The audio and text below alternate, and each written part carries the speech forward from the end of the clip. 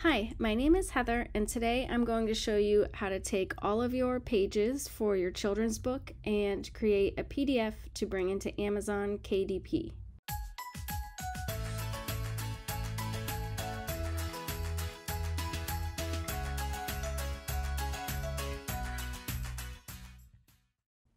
Here are all my single pages for my children's book. If you haven't gotten to this stage yet, then check out my other videos because I have videos on how to create these layouts in Photoshop.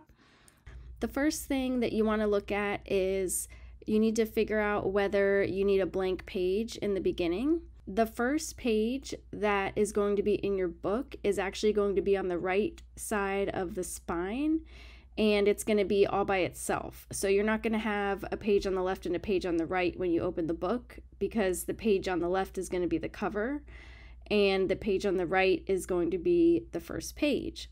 So since I have all spreads, so like this is a spread and this is a spread, they need to be next to each other. So the first page of my book is just a white blank page.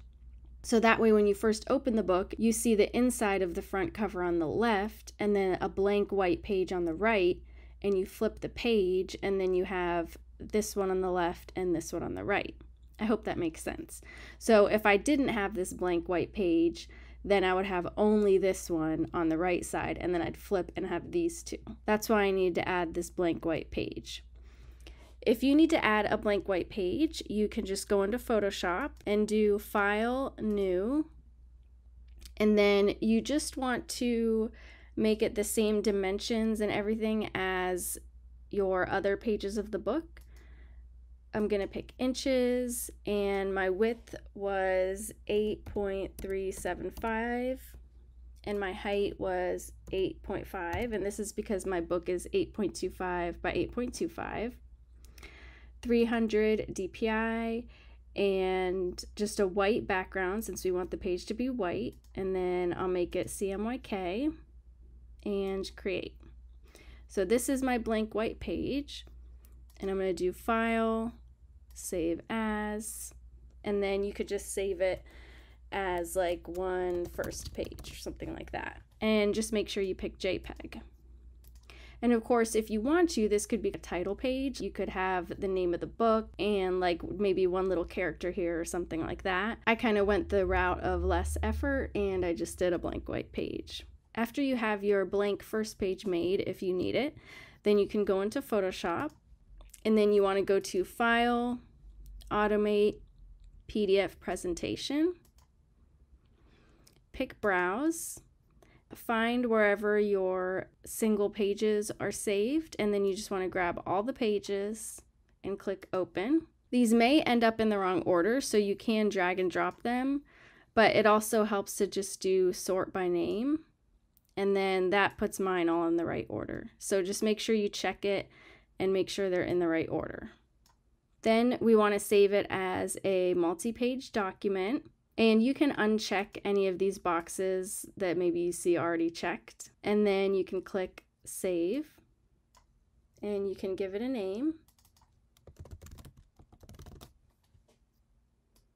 For the options, we can go to Compression and just make sure that you have it on maximum, because we don't want any compression in there.